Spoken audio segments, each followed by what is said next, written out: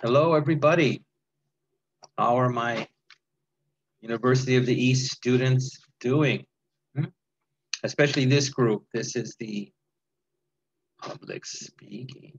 Wow, wow. Right. Hope everybody's doing okay. This is scheduled for week 4. Okay? Week 4. Remember, we had Columbus Day as a holiday. So this is only for week 4, which, um, if I look at the schedule, maybe the 3rd, maybe, of November. Can you believe it? That means Halloween will be over. I'm going to wish everybody a happy Halloween.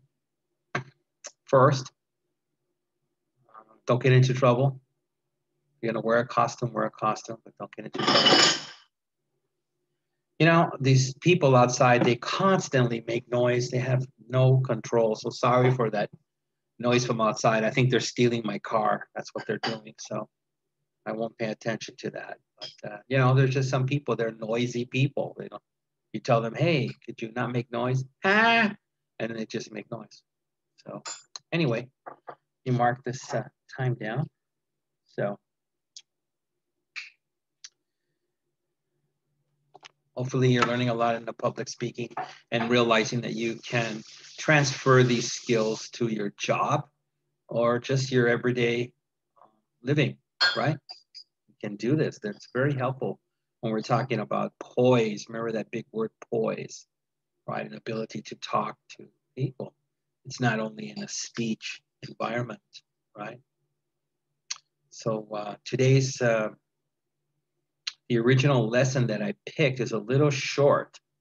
So I had to mix it with another one. So we're going to go through 2 different topics. But again, I chose them because they're very helpful, not only in giving a speech, but in giving you personal skills that will help you maybe acquire a job, keep your job, advance, or just dealing with people in general, right? So, as I say, without further ado, right? Let me share the screen. Over here. Let me get rid of myself here. Goodbye. Bye. There we go. Okay.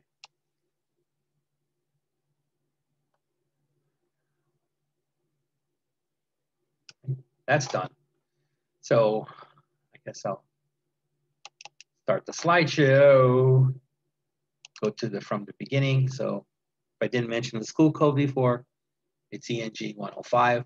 A couple of you might also have my ENG 106, but that's cross-cultural communication. So this is public speaking, AKA speech class. All right.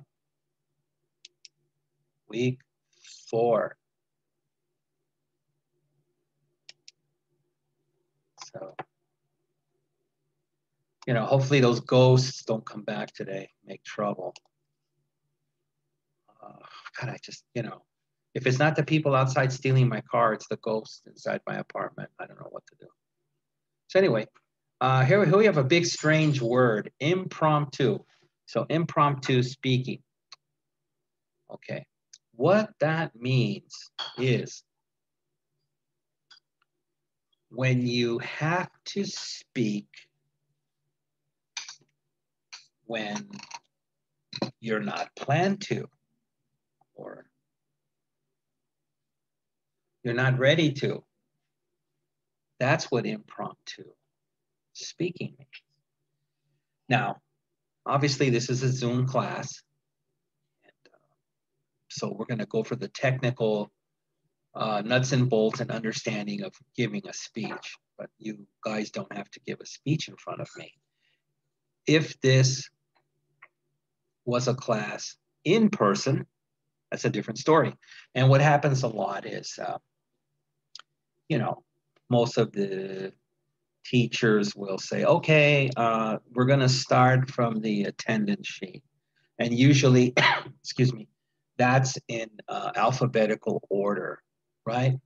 So whoever has a last name with A or B or C, they go first. So what happens a lot is, let's say, I don't know if it's true, but once in a while, I'll get a lazy student. They know maybe their last name begins with a D. So they're like, okay, we have an A, and then I think we have one B and a C. So I'm going to be fourth. I'm not even going to practice my speech the night before. And then tomorrow I'll just come to class and I can practice it and look at my notes because I have 3 speakers in front of me, right? And then what happens is 1 speaker's absent, 2 speakers are late. So the teacher just goes down the list and says, you know, last names beginning with A, B, and C are not here. It's D. Boom. The student has to do it impromptu right now, baby. No time to, oh, you know, I think I have to go to the restroom. Sorry, the restroom is locked. So that's what impromptu means, okay? So let's get into some techniques here, okay? If you're like most people, there are few utterances. Utterances is an old term for something that is said. I have not heard this term in over 20 years, but it used to be, you know, you'd get an older person and they would say, did you utter something? You know, I'd say, did I order a cheeseburger? What? Oh, utter. So I don't hear it anymore, but you'll still see it in writing. So it means there are a few utterances, or a few things that people say that strike more fear into your heart than to be sitting in an audience and suddenly realize that the master of ceremonies sentence that began with, and now a few words from, which means this person's going to have to speak, actually ended with your name. So without all these fancy words, the same situation. You go to class, I got 4 people before me. I'm going to stop at Starbucks. I'll get in there and start paying attention. After I drink the coffee, I'll wake up. And like I said, 1 student's absent, 2 students are late. They have to begin the class. They have to get everybody in to do the speeches. It's you, baby. You're the, and now a few words from you. And you've got to be ready. So it's impromptu, okay? So we're going to get into some techniques you can do to hopefully save yourself when you think you actually don't have the ability to save yourself.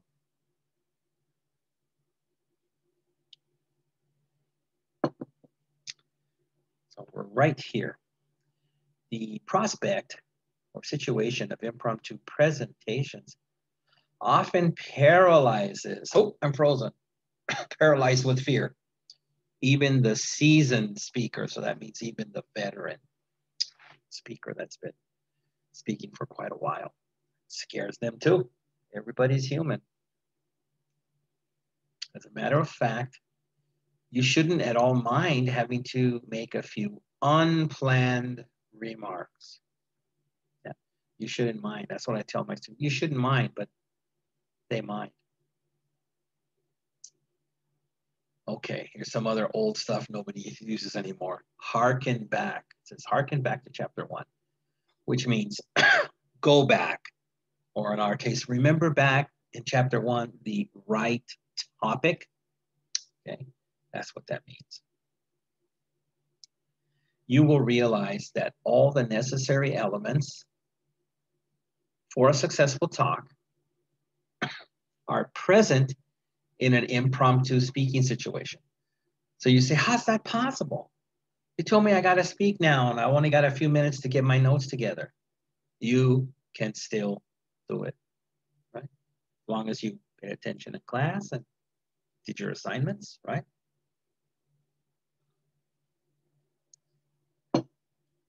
So think for a moment about the settings or situations in which you're likely to be unexpectedly asked to say a few words. The most common of these situations are those in which you have some personal experiences you can draw on or count on, such as weddings and retirement parties. And these happen. You're at a wedding, and then suddenly the groom says, I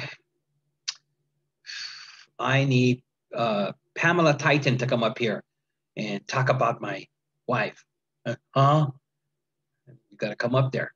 Say something good, hopefully, Pamela, not bad. Okay. And then retirement parties too. You've worked with some folks for many, many years. They want you to go up there and say something nice about themselves, right? Okay. The next most common is when you're attending a meeting, yes, a work meeting, a business meeting.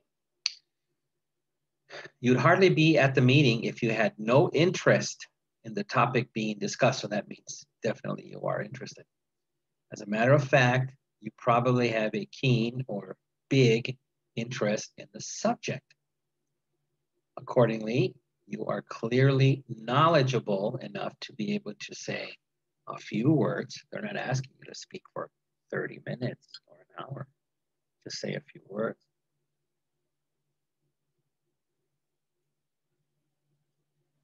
But what about the other two criteria for a can't fail talk?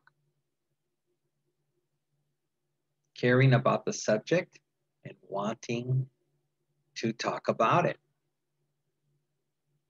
You probably do have feelings about the topic.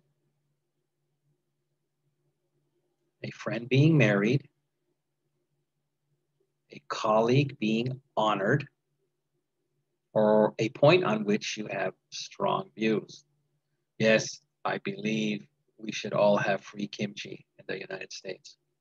That's a strong view I have, but I don't even think I can get free kimchi in Korea unless I join the army. So that's what Mr. Hong told me. As for wanting to talk about it, any impromptu speaking situation, you'll probably gladly have something to say.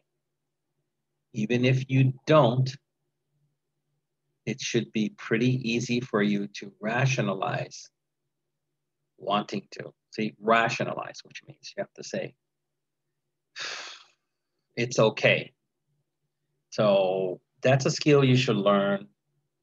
You have to rationalize to survive in life. For example, okay, guys, I'll talk to the guys.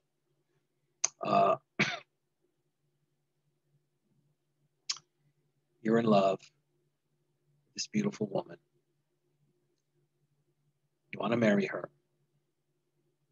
And she breaks up with you because she found a guy that has more money. She was secretly dating him too. So she breaks your heart. And you just want to quit. That's it.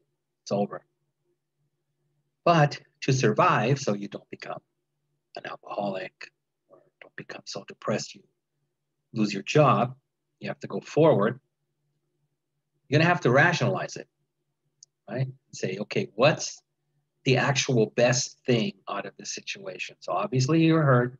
She's beautiful. Nobody likes to be dumped, you know, and the guy's got more money or whatever. So she's thinking she's doing the best thing for herself. But the way to rationalize it and save your mind and go forward is the correct way and say, well, it's better she did this to me now than before we got married, because then it would be very more difficult and more expensive to the man. So you don't like the situation, but you realize, whew, it's better she did this now instead of after being married for 5 years. Maybe we had a kid involved, you know, and she would have done the same thing. Oh, I'm tired of being with you and I deserve a man with more money. Bingo, bongo, bango, she divorces. So you have to rationalize and say, I actually got saved. So I'll use that to get over the love that I had for her and her beauty that just made me crazy and climb trees and jump into rivers. Okay? So you have to rationalize. You wouldn't want to disappoint a friend or coworker, and you shouldn't want to pass up an opportunity to make your views known to your colleagues or workmates about a subject you care about. And that seems to be what all these American people are doing now. Oh, you know, you have to be kind to the insects, or you have to do this, or you have to forgive a homeless people for, you know, burning your car. So I care about this subject. There you go. Let's move on.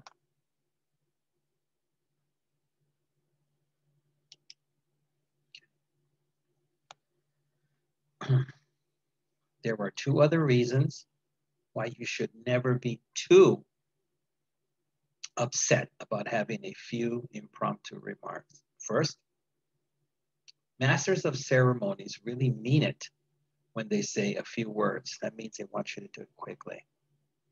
I mean, you could be the drunk guy and get up there and you want to talk for 30 minutes. That's not what they want.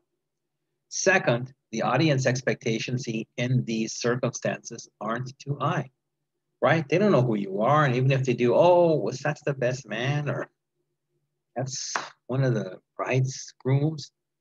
So they're expecting you to say, he's a great guy, known him for 10 years. I'm so happy for him. Raise a glass. And that, you know, that's all they're saying, all they're waiting for. They're not expecting you to go up there and be Robert De Niro and start doing this great acting show. So we're right here. So you really have to speak for more than a minute or two.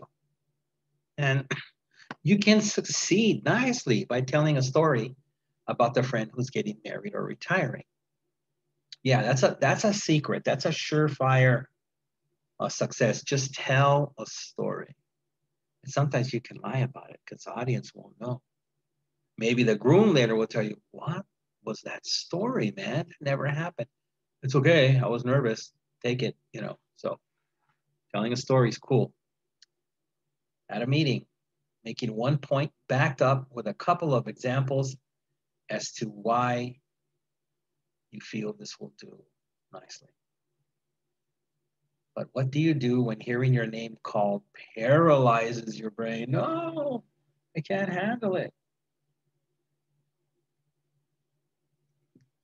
There are two effective methods for gracefully handling this situation. One will work almost all the time, and the other will work all the time. Oh, wow, what could this be? Should I be charging you guys before I tell you this information, like $50 each? That would pay for a nice plane ticket, except I can't go anywhere because of COVID. And Disneyland's not open. Shoot. Okay. Maybe it'll buy a lot of kimchi. You may forget about or neglect, which means don't take care of, the foolproof, which means like a guarantee method, and we'll have to fall back on the almost foolproof one. We'll deal with the latter, which means the second one, first. Remember that in any impromptu speaking situation, you will have enough knowledge of the topic to enable you to say something. You will very likely care in some way about the subject, and you can easily rationalize wanting to say a few words. So, all the elements for a successful talk are there. Yeah, if your friend's getting married, you know enough to say something about him. You can't go up there and say, I've been his friend for 15 years. I don't even know his name. You can't do that, right? And if you're at a business meeting, obviously it's a subject that your company is involved with. So, you know, just do the normal, hey, the work is great. The components are fantastic. Great people working here. Thank you. That's it, right? So again, all the elements for a successful talk are there. Continuing, you will always have a few moments to organize your thoughts. So ask, when are these moments? What? First, by stalling a bit with a who me reaction. Now, let me explain this carefully.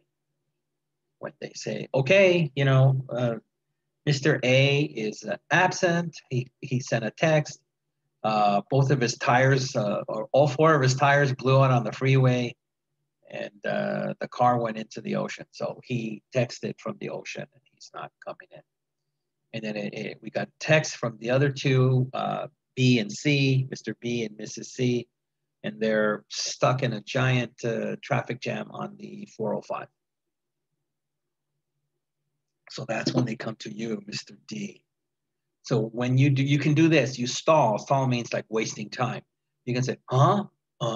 Me? Who? Why? But when you're saying those things, your mind is working and going over your speech, okay? Then you can create even more thinking time by slowly making your way to the podium, which we also call the lectern, which is the horizontal piece of wood that the speakers stand behind, or in front of the room.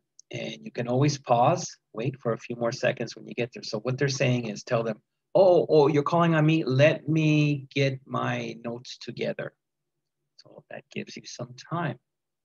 And while you're getting your notes together, you look at them and go over the speech in your mind. And then as you walk to the podium or lectern, don't walk fast. Walk as slow as you can, right? And as you're walking as slow as you can to the front, when you get there, you can also say, excuse me, let me adjust this area, and take even more minutes. Get it ready. Put your papers up there, put them in order, put your phone down, whatever it takes. But all this time you're going over the speech or actually looking at your notes in your mind. So these are all just not lost time. There are breaks and issues where you can actually, as we call, cram the study right there of the speech.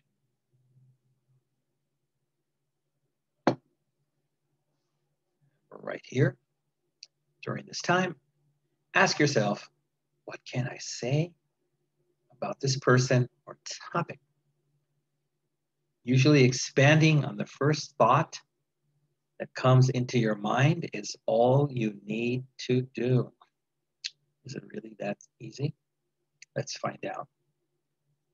If it's a person, the wedding or retirement party examples, you'll probably think of something that happened to at least two people in the room.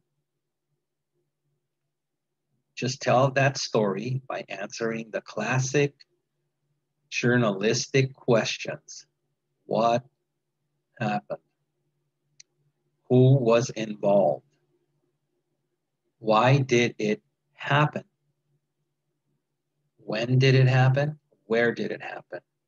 How did it happen? So maybe you can say a little like the old Hangover movie. That movie was all about stories. They lost the one guy, he found him on the roof of the casino, and they're chasing other things, and stole Mike Tyson's tiger. And so if you got a buddy for a number of years, you can say a story, right? All right, next. If it's a meeting, make a single point that reveals your views and back it up with an example or two, which can also take the form of a story. See, there we go back to stories. As mentioned earlier, you must have some interest or views on the subject, or you wouldn't be at the meeting. So, I mean, let's say you didn't have interest, but it's your company meeting. Well, you have views on it because you know about it through your company. You can buy some time, which means, waste some time if necessary by asking a clarifying question or two. Exactly. If you want to get more to the point of what they want to hear, you can ask why. Now, the bottom here to the foolproof method, and foolproof means it's guaranteed, right? It's a foolproof. Nothing will Nothing can go wrong. The foolproof method, which is quite simple, but requires a little bit of work, which is the reason most people don't use it. See? Oh, it's a little bit of work. I don't want to do it. That's not my students. My students want to work hard, like Temujin, Pamela, Caroline. Anytime you're going to be in a situation where there is the possibility of being asked to say a few words, decide beforehand what you would say should the occasion arise. So you try to think beforehand. What would happen? What should I say?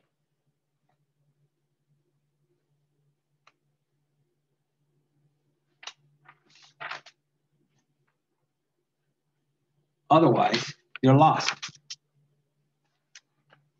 So for example, if you're going to a wedding reception or a retirement party, go over in your mind what story or stories you will tell if asked to speak, but keep them clean. Don't make them dirty. Don't do that.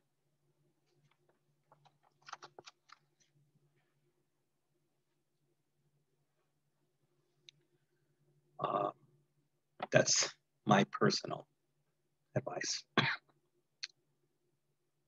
If you're going to a meeting, look over the agenda, and that's what's planned for the day, and clarify your points on each item. The agenda might say something like going over the profit margin of the company, going over the loss margin, going over the new recruits.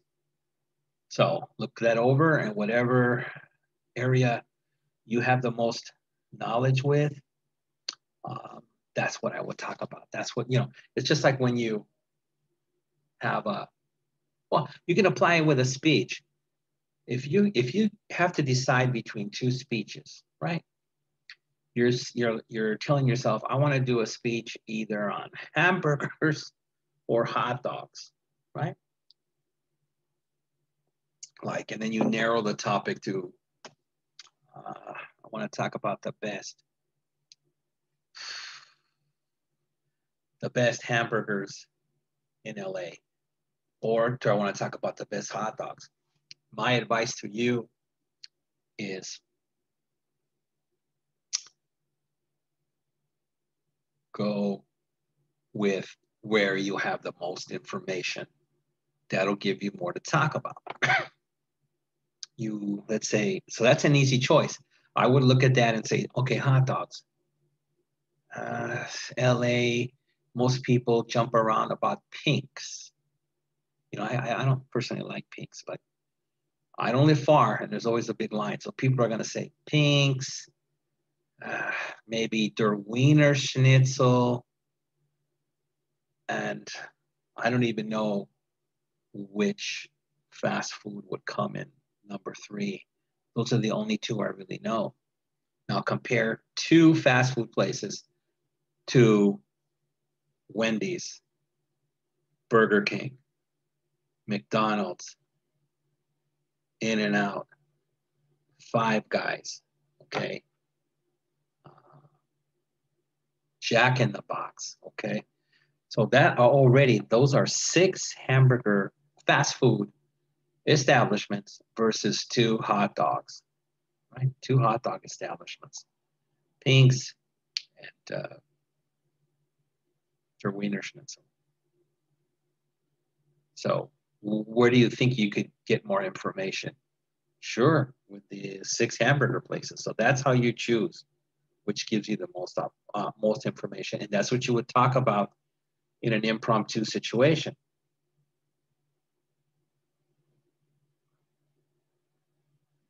So, although it's perfectly all right to jot down, which means write down quickly a few notes, don't refer to them when speaking. Okay, this is a psychological technique. I'll read a little further and then I'll explain it to you. This would spoil or ruin or even destroy the spontaneity of the occasion.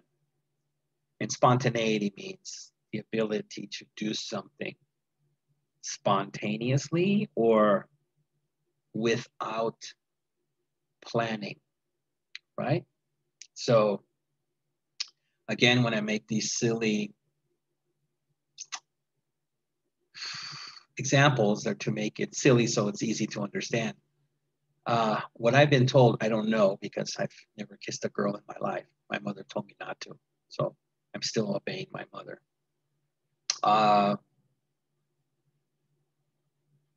Girls or women like a kiss when it's spontaneous.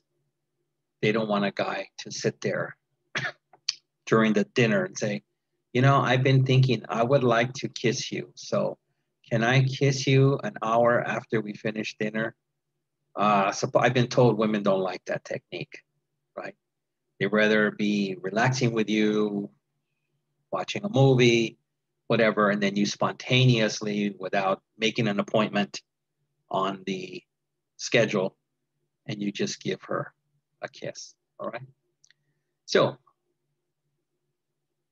as far as the speech goes, to let you know, this would spoil the spontaneity of the occasion, raise the audience's expectations, and very likely reduce their appreciation of your ability to think on your feet. Wow, that's a mouthful. I got to go through that. Hopefully the kissing example will help you. What this means is an audience will, well, I want to use the English slang, which is cut you some slack, but you might not understand what that means. So to define it, when you give a speech, people already kind of know that you're nervous. Everyone's going to be nervous. You're going to go and say something, even if it's only for a few words. So they kind of have compassion for you, right? And don't expect a lot about it. They expect you to say something funny and spontaneous. But if you stop and, as it says, jot down a few notes, and if you start talking from these notes, this kind of spoils their sympathy for you. And subconsciously, now they think, okay, this guy knows something, or he's planned to speak. So now they expect something really important from you. And if you don't give that, then they're disappointed, right? This will reduce their appreciation of your ability to think on your feet. So even that kind of says like, is this guy cheating? Or, you know, so just be yourself, be funny, don't worry about it, and say what you know. And the people will have compassion for you and say, good guy. He said a couple of nice things and they just asked him suddenly and he only gave him a few minutes. Good for you. You know, he's not an expert, or, you know, he's not cheating. So that's what all that gobbledygook means in there, right? Now I'm tired trying to translate it. Okay, so let's go to our famous nutshell. What's inside the nutshell? No nuts. Number one, being unexpectedly asked to say a few words can happen anytime you're in a group of people, but rarely when you aren't perfectly qualified and prepared to comply.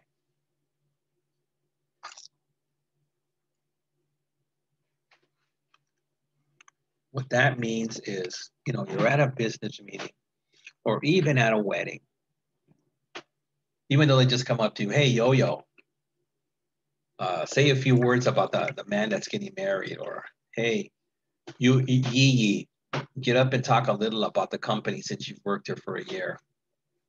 So you're qualified with your experience at work, or your friendship with your buddy, you can say anything and nobody expects anything high level from you. So don't make yourself more worried than what you have to be, okay? 2, a few words. It's literally all that's wanted from you. So you only have to speak for a minute or 2 to fulfill your obligation. So don't forget that. A few words. Short means a short amount of time. Again, you don't want to be the drunk guy that gets up there and never stops talking. People have to say, you've been talking too long now, buddy, right? So relax. And no, you don't have to talk for a long time.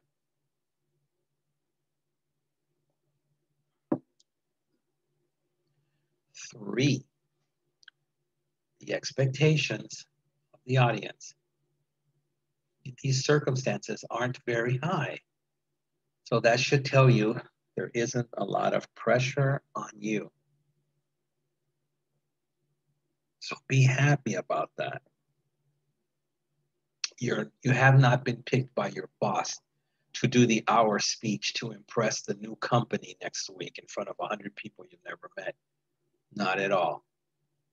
You just got to do a short couple of minutes. That's it. 4, all impromptu speaking requirements can be met by telling a story or making a single point. Making a single point makes it easy to concentrate. A story makes it easy to say something that you know well and is possibly very funny. Just ask yourself, what can I say about this person or this topic? And then expand on the first thing that comes to mind. Okay, there you go.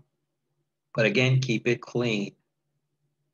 Don't say, what's the first thing that comes to mind? Oh, I stepped over my buddy's house last week and he got drunk and he walked around with no clothes on. You might not want to say that story, okay? Even though it's the freshest one in your mind. 5, anytime you're going to be in a situation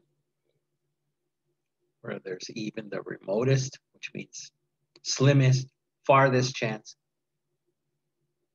of having to say a few words, give some thought to what you will say if asked. So that's just telling you to always be prepared because you never know, even if you think you're safe.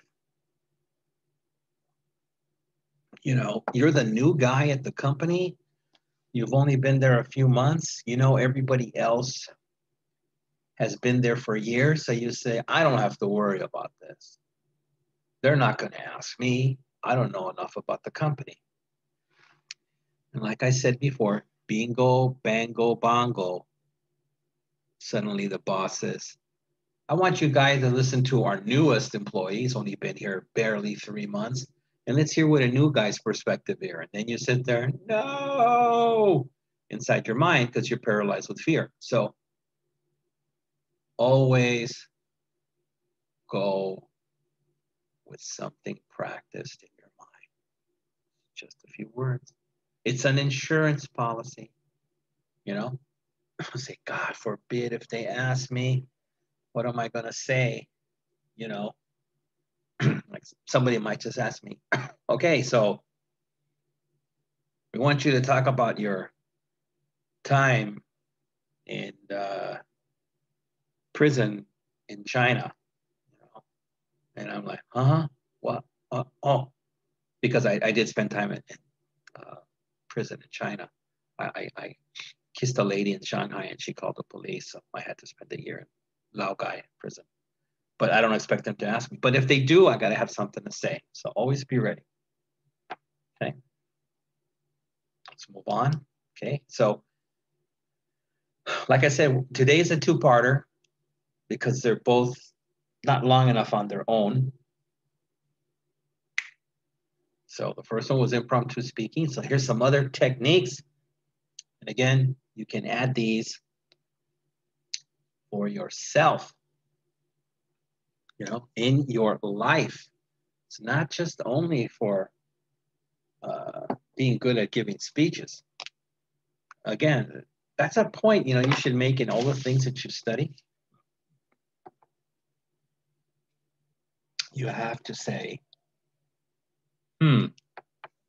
how can I apply, or can I apply what I'm learning here to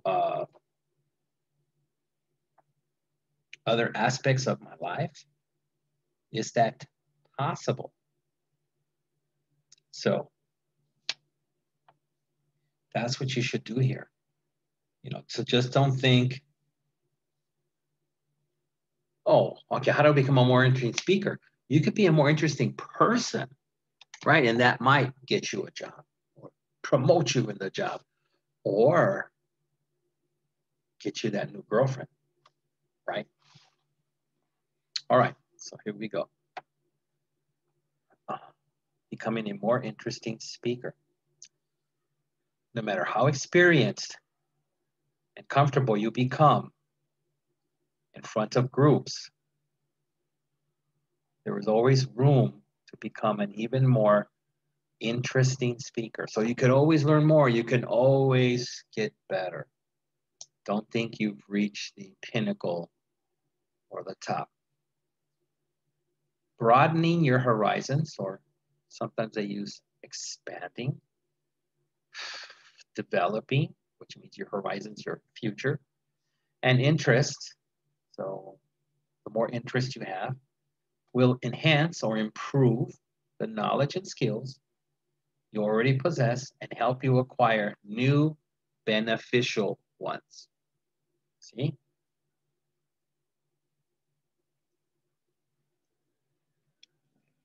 And of course, you need to approach everything you do with the right mental attitude. You can't have a negative one.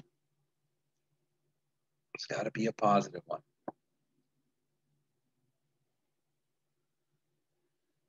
Knowledge.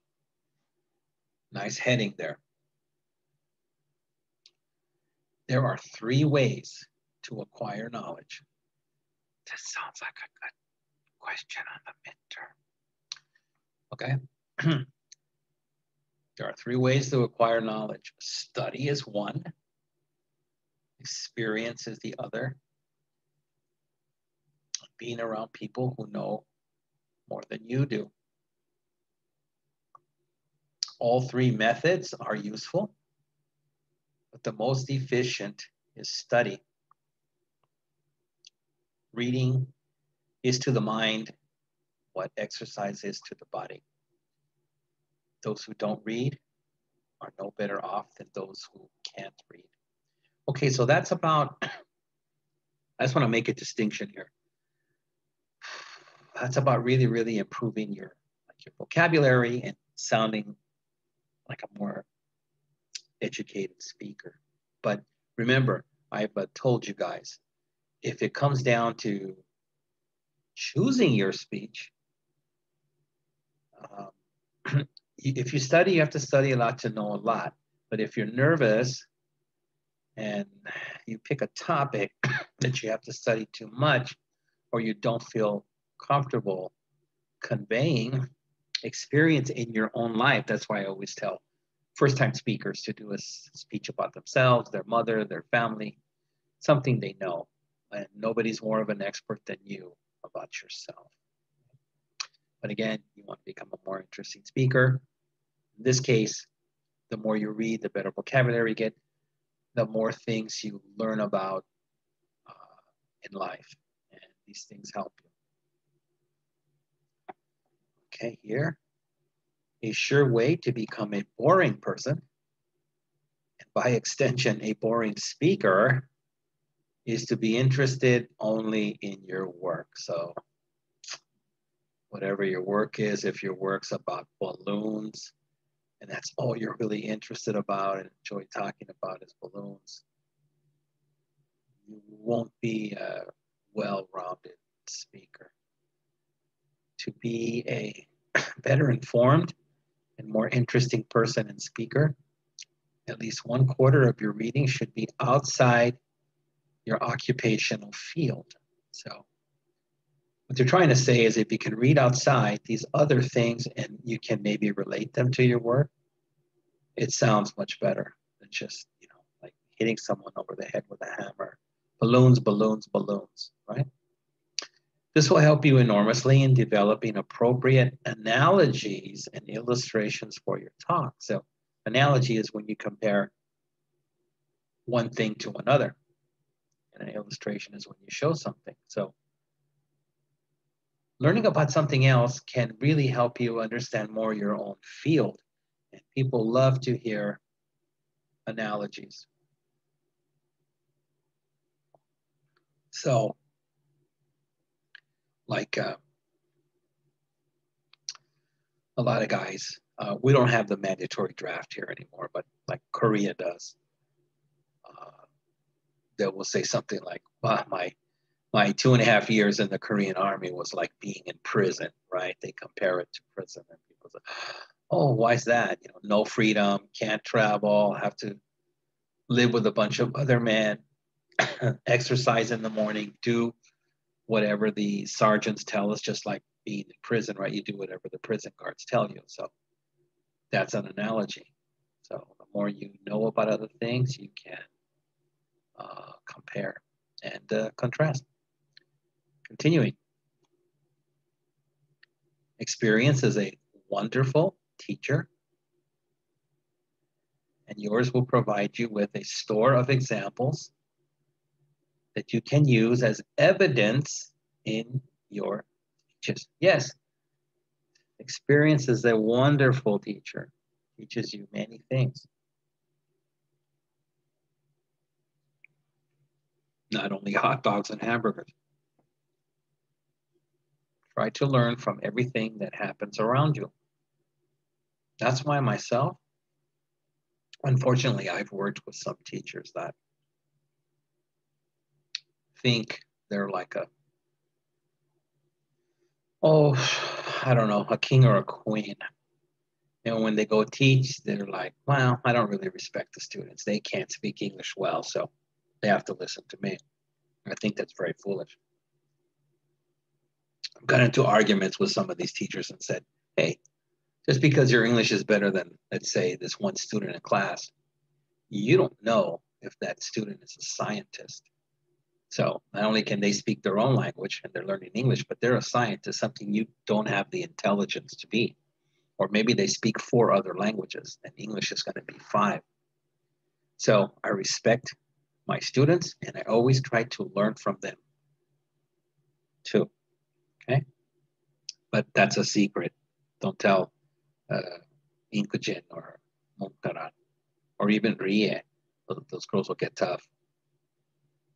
So again, a good point is try to learn from everything that happens around you. Make notes of interesting observations, opinions, quotations, those are quotes, and statistics. And develop a filing system that will allow you to easily find and refer to this material when you're preparing for a talk. So if people can do this on the computer or on their phone, what do they do? Make folders? The old way used to be you had these little cards, little, I don't know, 2x2 cards, and you had a thing called a Rolodex, and you wrote the notes on there, and then you spun the Rolodex with your fingers. So that's the old way. That's the way I learned. Right? Same thing for the library cards now. It's a computer system.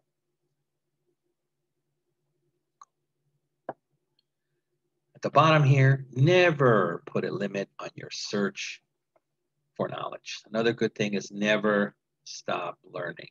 And that's what I try to do in my life. I always try to learn something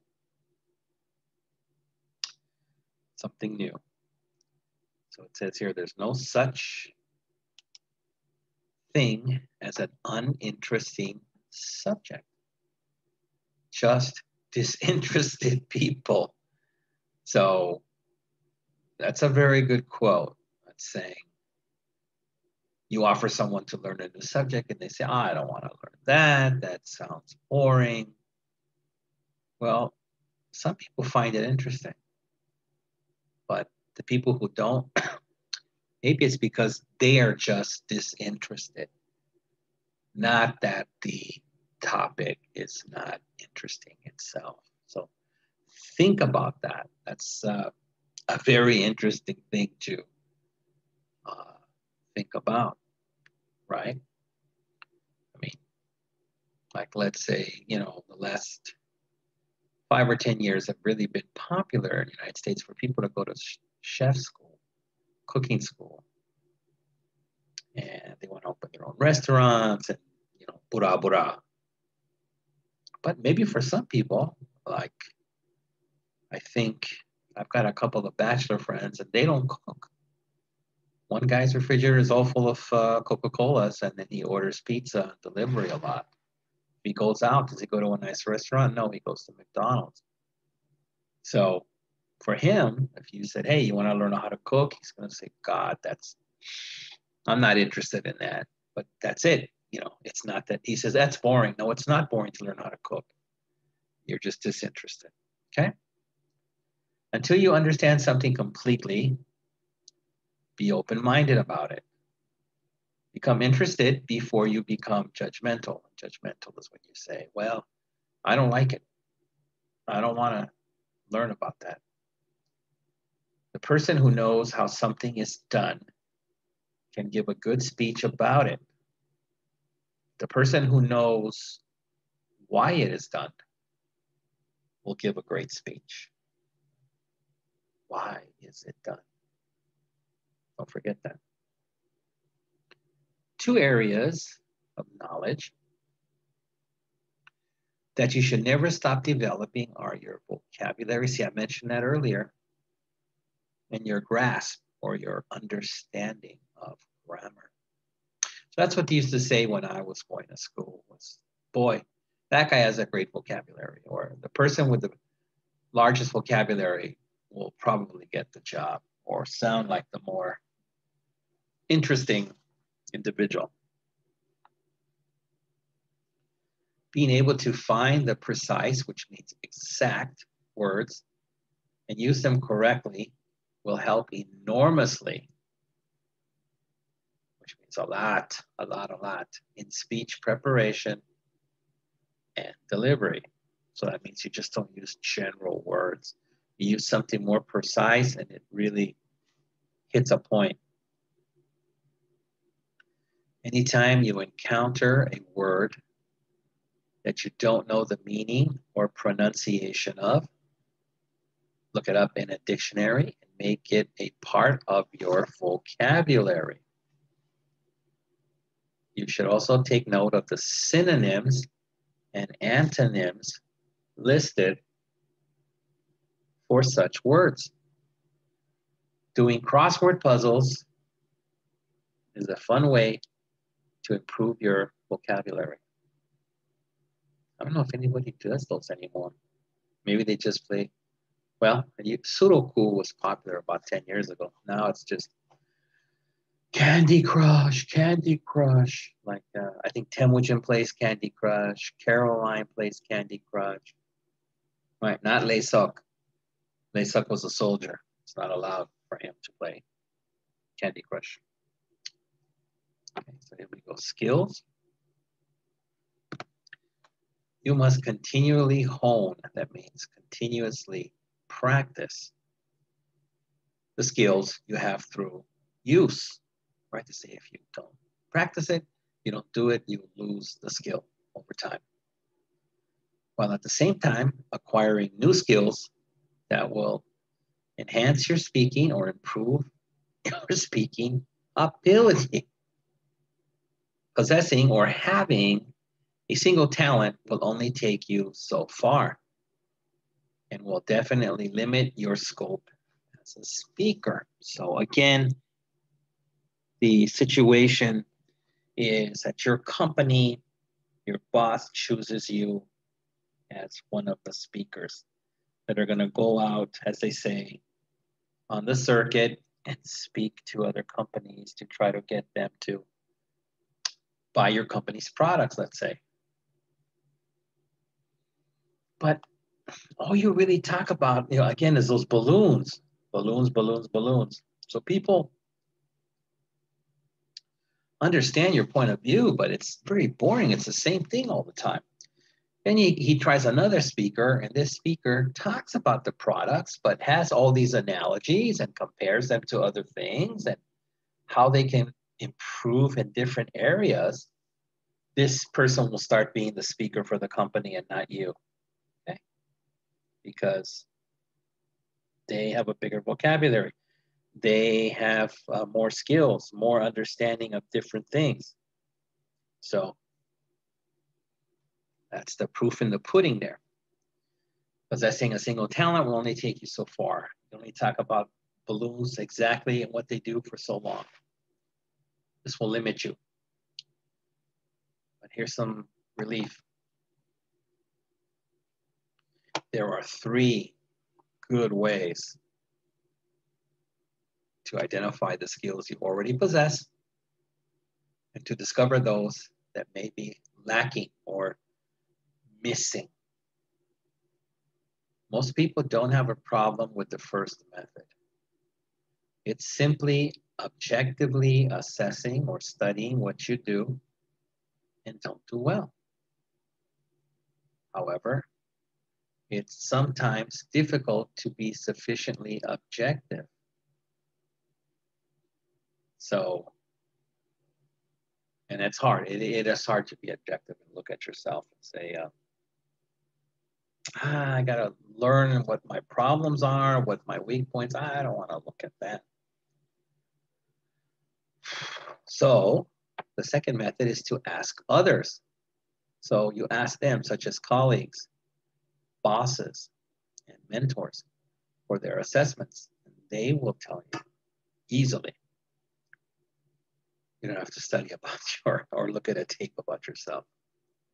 Finally, and this is the method most often overlooked, you have to try new things and try doing all things in new ways. Interesting. Trying to do all things in new ways. Putting a limit on what you will do puts a limit on what you can't do or what you can do. If you try new things or doing all things in new ways, you might discover a skill that you didn't know you had, and you might identify a skill that you should or would like to develop. Opportunities are never missed. Listen to that. Interesting advice. Opportunities are never missed. Other people will take advantage of those you don't. So that means they are missed from you, but other people will take that advantage. When you aren't improving, someone else is. And when you encounter that person, you will come in second. So it's like what I said over here. You just continuously talking the same way factually about balloons. This other person is giving an analogy of balloons and kites and balloons and airplanes and changes it up, mixes it up, adds vocabulary. You will come in second to that person. People are going to want to hear what that person has to say. The skills you need to acquire are often evident or obvious in your surroundings. Always ask yourself which skills would help you enhance or improve the application of your knowledge. Whatever you're going to be doing, wherever you're going to be doing it. So it's not enough that you do it, but where are you going to do it or wherever? For example, the engineer who designs a product then decides to sell it should take some sales training. It's usually instructive to ask successful people in your field to recommend areas of improvement. Right. So again, you're the new guy at the company or the new guy on the block, as they say. You've been doing speeches pretty well for a couple of months. Ask the guys who've been doing it for years, 5 years, 10 years. Say, hey, can you help me recommend areas I need to improve since you have such a long track record? Right? And if they're willing to help you, you will learn. Okay? It's important stuff. Always seek out those with more experience than you do. They should be able to assist you. Nothing wrong with it. You work for the same company. Next is attitude. Not only do you need to develop positive attitudes about yourself, but you also must understand the attitudes of people you deal with, especially those of your audience members. An audience is not an amorphous mass. So what they're saying is an audience is not just this big unknown mass. They're people, right? It's made up of individuals who react as individuals, right? So again, they won't all react the same, even though they're from the same company. Everyone has a different way of looking at things, and they're going to react as the individuals they are.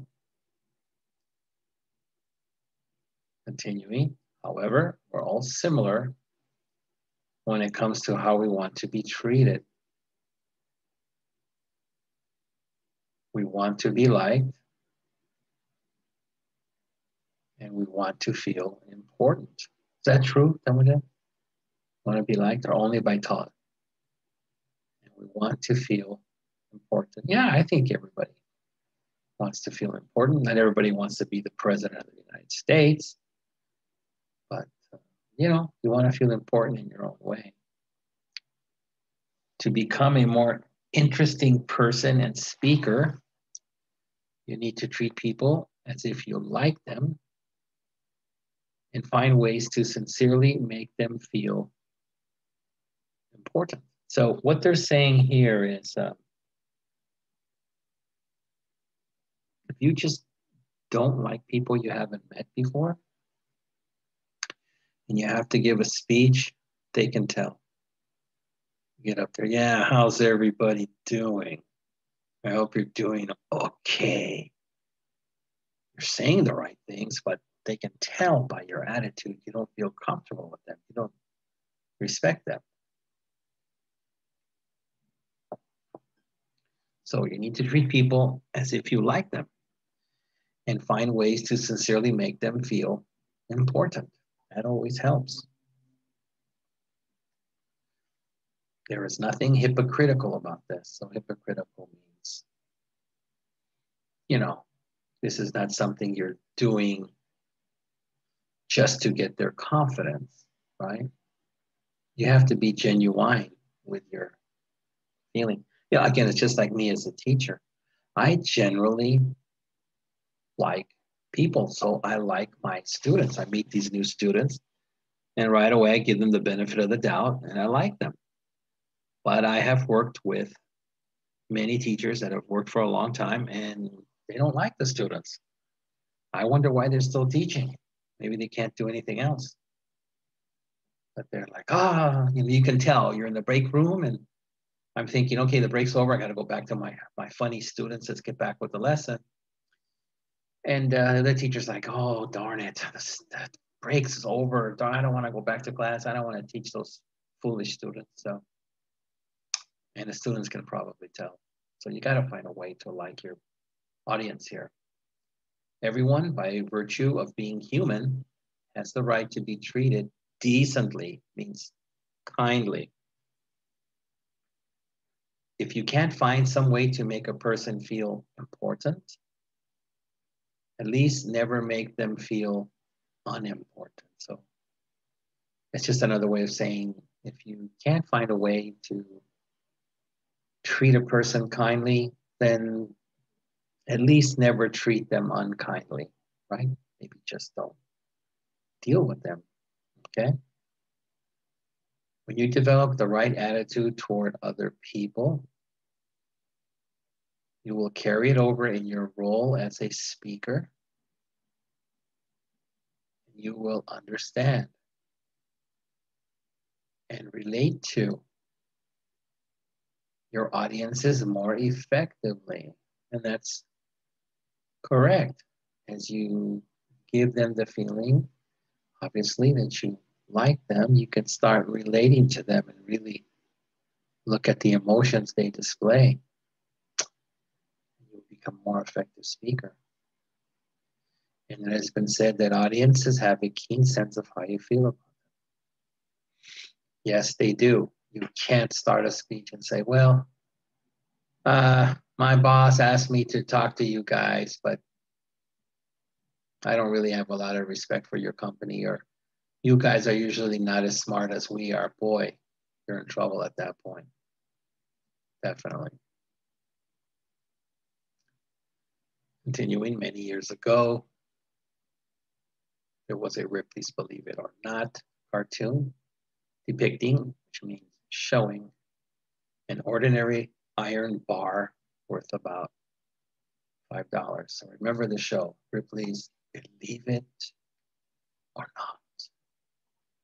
The cartoon then pointed out that the iron bar made into horseshoes would be worth about $10 only. Made into sewing needles, it would be worth $3,285. If it was turned into balance springs for watches, remember the iron, it would be worth $250,000, an increase of 50,000%. Knowledge and skills are very much like that iron bar. They're worth only what you do with them. You got that? You do it at a low level, you're going to get $10. You do it at a much better level, $3,285. You know, you do it at the highest level, $250,000. Okay. So again, any knowledge and skills are very much like that iron bar. They're worth only what you do with them. So we're at the bottom here, back to Mr. Nutshell. Hello, Mr. Nutshell.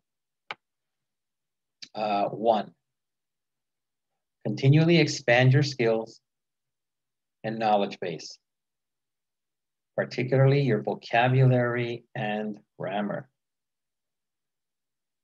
Again, that's very important. The more you can vary the words in your speech, the better off you will be. You know, you don't always say, exactly, exactly, exactly. You say, exactly, correctly, surely, right? And people can see you have a larger vocabulary. 2, at least 1/4 of your reading should be outside your field of work. Again, you're trying to acquire new knowledge, broaden your horizons. This will help you develop appropriate analogies. Remember the prison to army analogy I gave you. Examples and illustrations for your talks.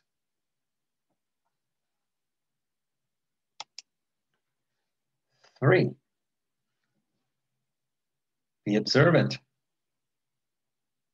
Try to learn from everything that goes on around you. Yes, do that. A lot of people do not.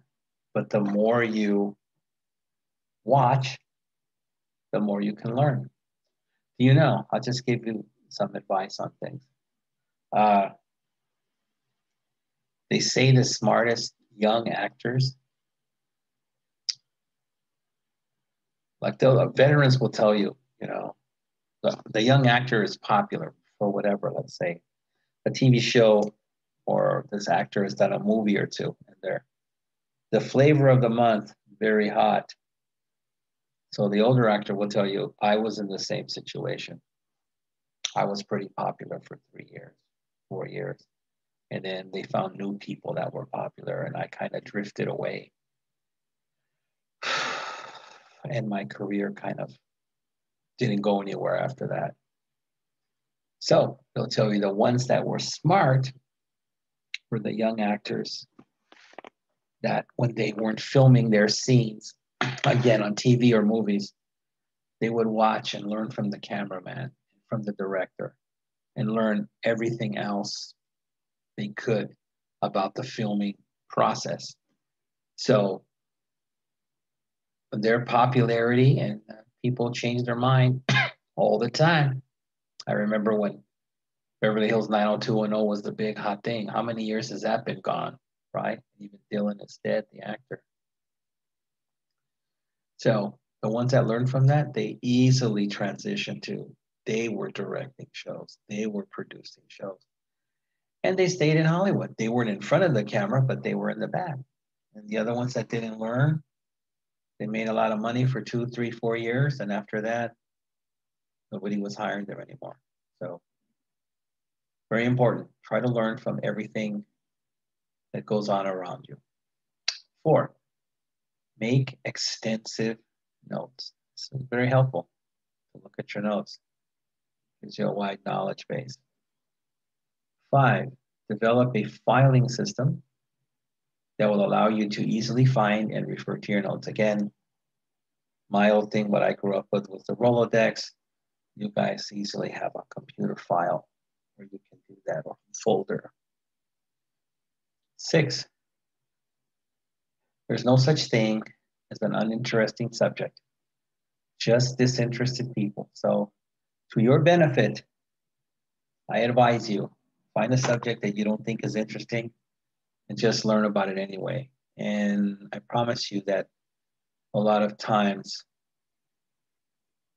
it's interesting when you're done reading about it. Of course, not before. 7, be open-minded. Become interested before you become judgmental. And this connects to 6. You can't start something without being open-minded at first. You can't start, this is crap. Why am I learning this? Oh my God. You won't get anywhere. Don't judge it first. 8, try to do new things and doing old things in new ways. This is a way of keeping your skills fresh, right?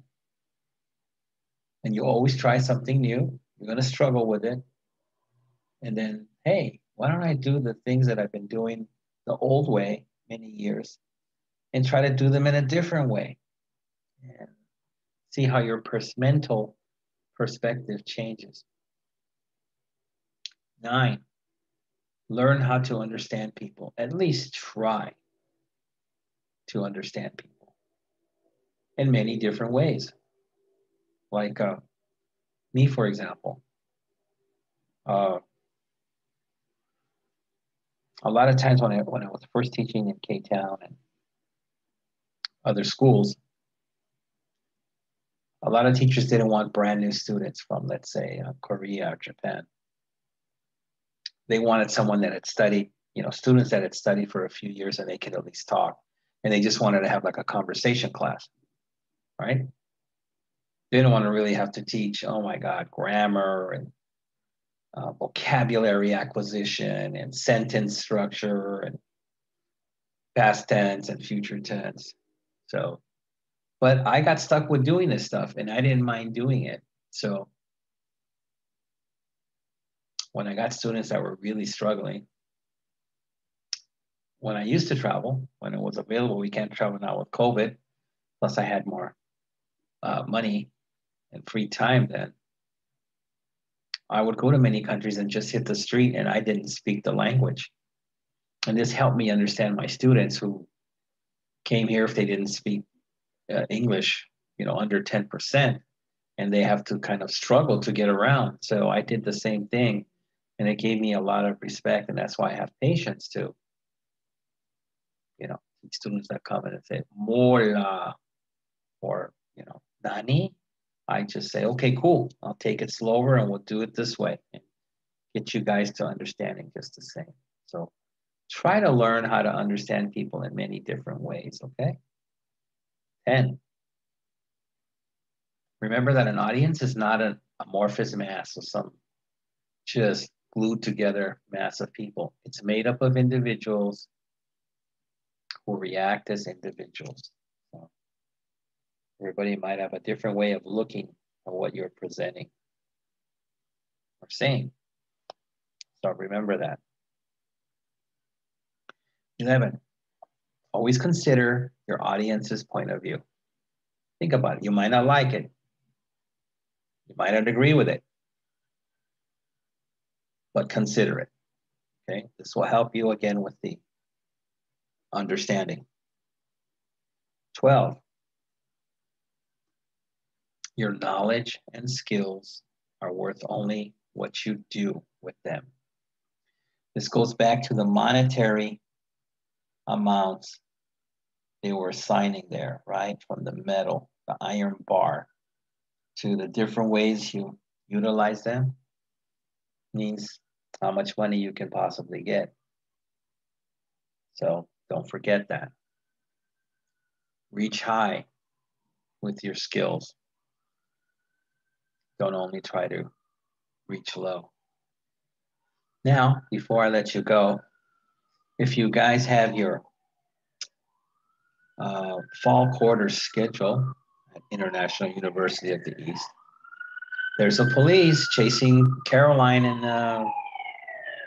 Pamela again. They're stealing those cars. I hope they don't get caught. It wasn't me who called the police. My gosh, fast. So, if you look at your fall schedule, it says the week of October 27th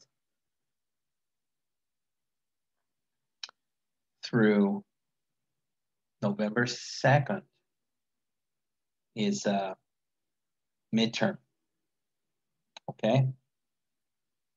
But for me, like today, this is only our 4th lesson. We missed a week because of a holiday,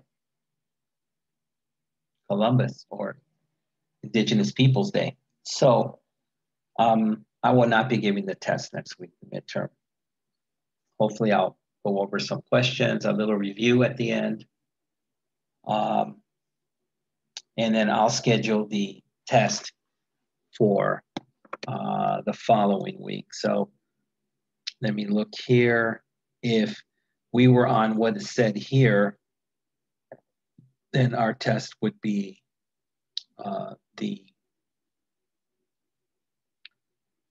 actually it's a 27th through. So 27th is a Tuesday. Good thing I'm going over this with you guys. Okay, so this lesson is for the 26th. We're a Monday class, so you'll get it. And then the following week will be the midterm on, as I look at the schedule, Monday the 2nd. So I guess we can do it that way. Okay. So in that case, I've looked at all the people who've turned in their work so far, like Carolyn and Pamela just started, Rie, Muntaran, Lesak, and all the stuff looks good, right? It looks good. There's no big funky errors. So don't need to do a review. Plus, I'm not dealing with you face to face. So since everybody's doing good, that's fantastic. So I guess we will have the midterm on the November the 2nd, Monday, okay? I guess that's what we'll do. We can still do it. So don't worry. You're doing fine. Caroline, you do a great job, so don't worry. All right. So that being said, I will let you go. Again, this is the 4th week for you guys. And, I will talk to you for next week, the 5th or the 2nd.